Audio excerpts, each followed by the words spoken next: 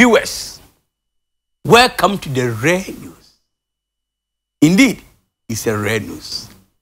Read by Akwasi Bodi Akrobeto, aka Who Knows Tomorrow. Viewers, now the headlines.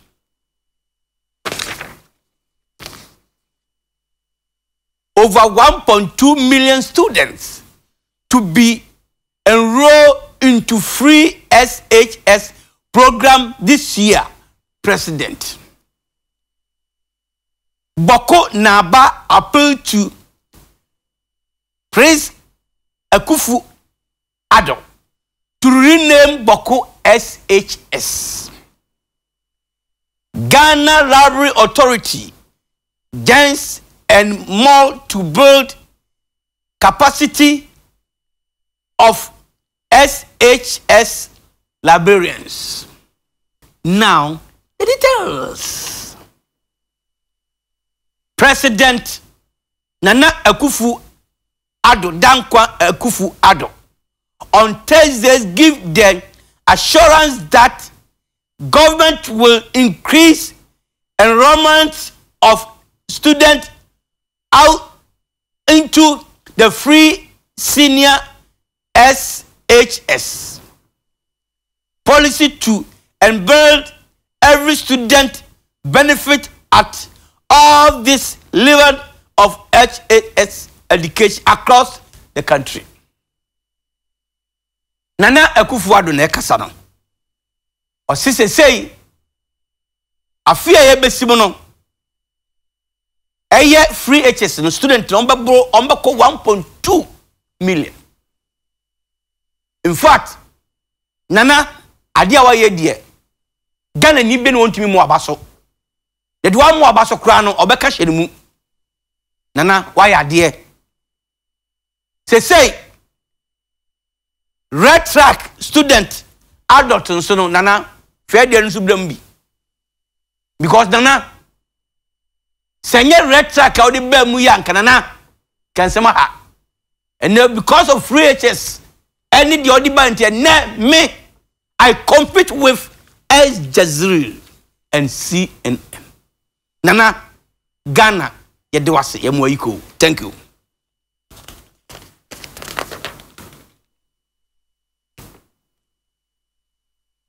The Boko Naba asigri abugago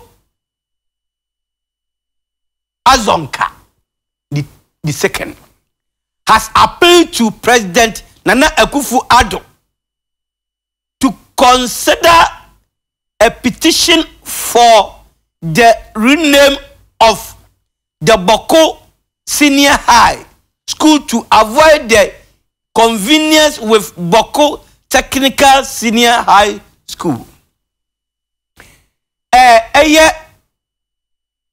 Boko Naba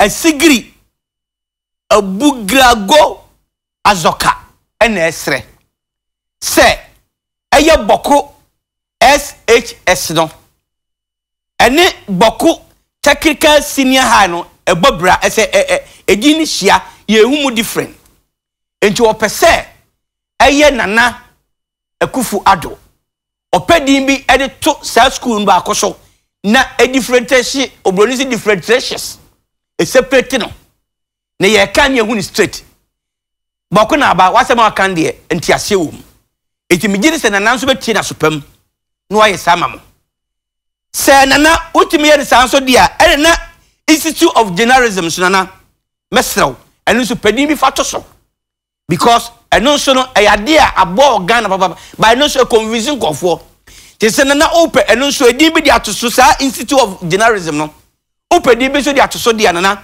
ponipa don so wabo modern wo Ghana ha wa bre wa ye bibi ama Ghana akodanim obi se kwa misifa kan adaka bre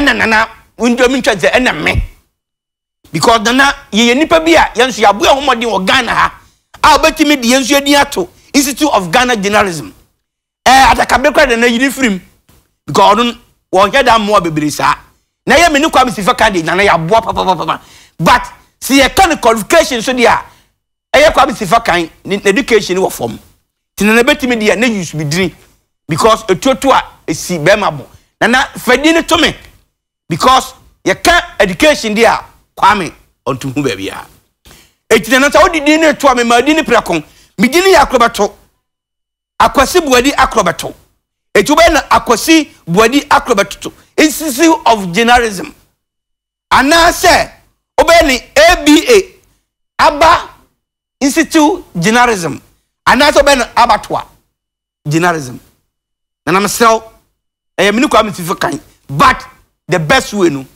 let's go for me Akrobeto na no so medo ase na na wanye sanso na no kreni medu ya pa because my brew man be din to be so thank you.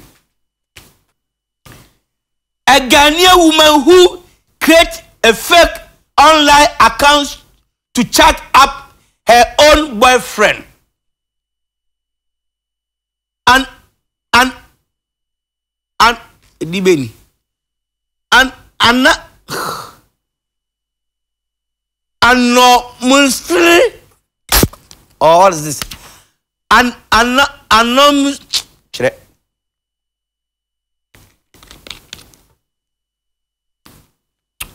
was shocked when he responded that his girlfriend had died. I created a fake account and straight chat my boyfriend. He told me his girlfriend just died 2 months ago. She wrote to Twitter. A man member, more plan, what do you say? And plan motion as a no. Obia and Nuku, you are an above it, Obia didn't draw. Or baby, and I created a different account. I don't know one can boyfriend a chat. At all pen or yet lie or more chat. And no busan a boyfriend and say, oh, a girlfriend. Oh, I'm sorry. I have a girlfriend, but he just died at least 3 weeks ago. On one again, no can just go be 3 weeks doom. And I again, I was hey. It is obi na woni ne okopen and kada oka family woni se me mewu. And I again ya say, wosuo de wasuo. Minia empratwe awale kramfo akoma ema oba anamfo akoma ma bema. Bible crack say oyi odo kokum no humpo na hwen wano. It never trust your husband, never trust your girlfriend, never trust your boyfriend. Nemo mo wa munyina montena. Montena. Na mnubeko obi ekoduru efun na dakara no a wudi mija wani o wudi mija wo san wo se ebesie o. Please let's talk the truth between our boyfriend and girlfriend. Etiawra we dey oja okra udiri dai e kwade wo se wo be 3 years 3 months. I don't know if school children are still giving lunch to what as punishment for doing something wrong. If such punishment are still given, then teachers in Ghana surely have their work cut out for them now. I can, for instance, cross the country being instituted to write the lie. I shall take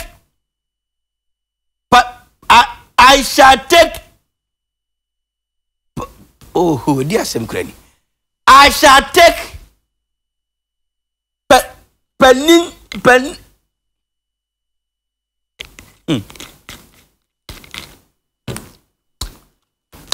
but I shall take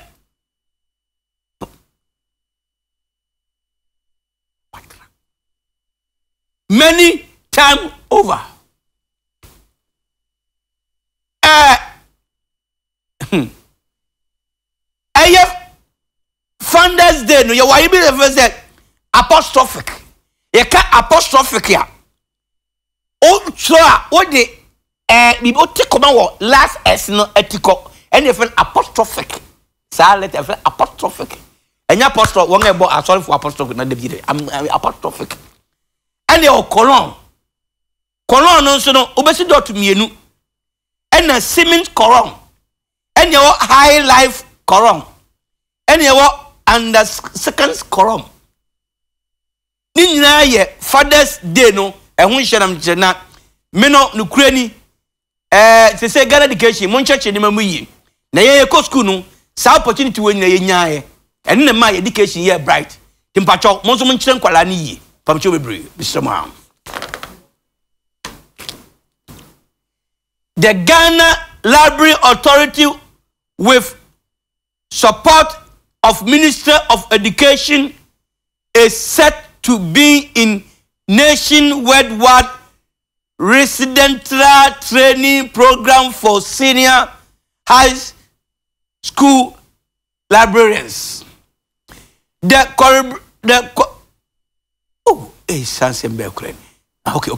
collaboration between the Ghana Library Authority and Ghana Education Service is the first ever nationwide training of such magnitude in Ghana is historic for school librarians. Nina say, I was say ye bue SHS for the almost library. I'll bet me a question at the over. Neka librarian and yet librarian. A crow librarian, not my librarian. A cat librarian, sir. Librarian is babia, Okosian dear.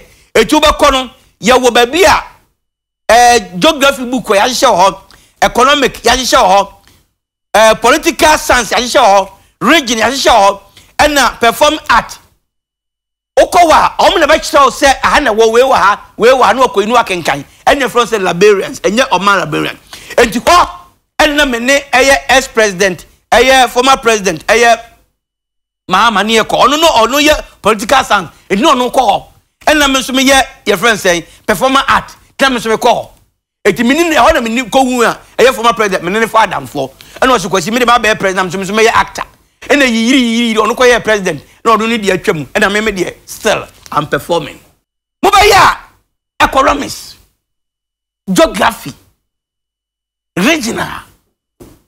And now performing art. Political. Thank you.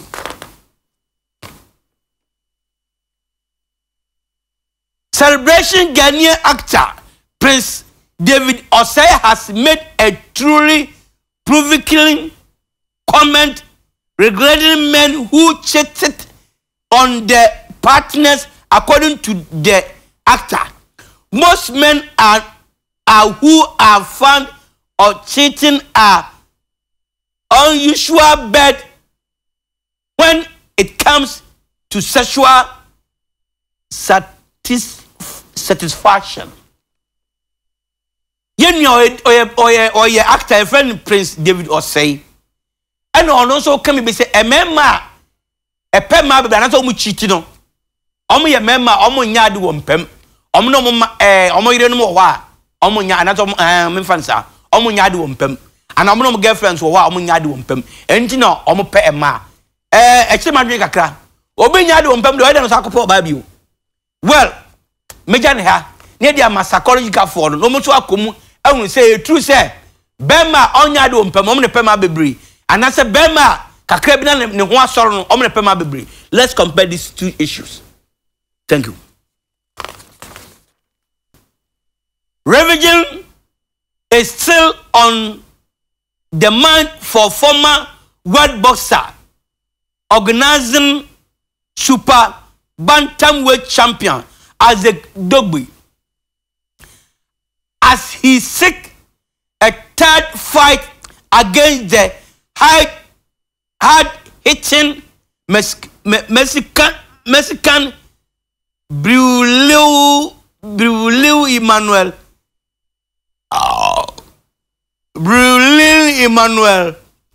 Navarat. Yedua Isaac Dogwe. And was says, fell. Akwara bonokura wo mo no. Obesa akokumbio. Wako first, wako second. First no obono. Second obono pa. No krani. Me hu mi nua Isaac no Adogwe no. Me hu so no se nyese groups na nation nsan me hu se Isaac na ejina ho no. And also obesa akokumbio. And nkofo so wonyai na kwa ne bekuno. And also say da. Na I like that Dogwe vim na wanya no. And the fact determination. Ghana ni bi obati bi so jai what so be call Isaac I support you go. About your boxing techniques. So here no obo be run fast and say sir update to form obi ntimi nyowe. But Isaac determination wa for so dey konti me boaw techniques. O kwa Rimoko awonu. Emo bia hu so Rimoko. O dia we moko manum nsuo. Eti no mudi mu tresiam pan to pan no. Isaac wokuno. Moko ko na ni obo pono. Isaac I trust you will do it. Rimoko. We Ghana me country to be antisasem. Rimoko manum nsuo. Eti atasu ma wie na no na okurukuri na the Ghanaian the loser Isaac Dogwe no amansa so ton mu kwa wawe eti akwa ne ba ya mo ye no rantu odi mu close up na abaye fan say azuma say fan pound to pound ka wa okuno obo Isaac obi akase jaye nyai kokon metawachi anye yi asan brefie ba wo use me technique nkwade Isaac we win the fight. Thank you. Drama unfold in a Kenyan regional assembly on Wednesday after members of the House protest during a heated debate, proceeding to a standstill. Asem we see Kenya. Ti say parliament ye wa Ghana ya na omo debate asem bi aba. Omo debate na parliamentarians ne ba ko eyi mframa. Na eye nipa ho ade enye bone nipa ho ade. Onipa wo kwado anyi mframa doctor say enye enti no oyi mframa na mframa no utimi se anu otre eti na omu ntimi anyina no eti emma memfan se onipa 100 case no emfan se tise guy a enka ye parliament panyin bevan zembu mi re fe papa edini de no lo me kwa brenyan a wo free we achi kwe david benya achi kwe anu ase obi an stop no obi an kwa bonten na emframa mfa wansa no masamba eti we no enye bone na de tene se ubayi mframa I advise am dem ma wankasa di kan test kakra e babonti se ubayi obadwum kakra ne beba no na wankasa what cent no se cent no ye good then you brief in near back sir but enya and threat of man back no we no de ba no utimi se ansandu dede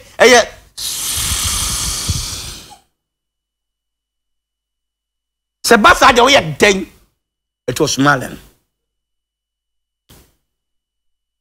Say eba tienio me my science seba very effective. Neba no way and you be a crab about I'm afraid there oh hello 18 oh you mistake o man ba silent and ogu parliament no dano o manya dwuma but yenga na hade ye mpani fo mu di aduan papa ti bi sentiment si Kenya mo renam two teams o renam ene man ba sa eti no e nipa ho ade mumo bibia ngamo sa ba ne sa. Viewers, we end here with the rare news. Viewers, my name is Akwasi Bodi Akrobeto, aka Who Knows Tomorrow. Viewers, we thank you. We'll be back at the same Friday, and we will repeat for you every Sunday, 7 o'clock sharp. I know you enjoy Red News. We love you. Continue listening to Red News, and we are making sure we'll bring your hypertension and your problem down. We nipa osra no niche. Viewers, bye bye. Bye.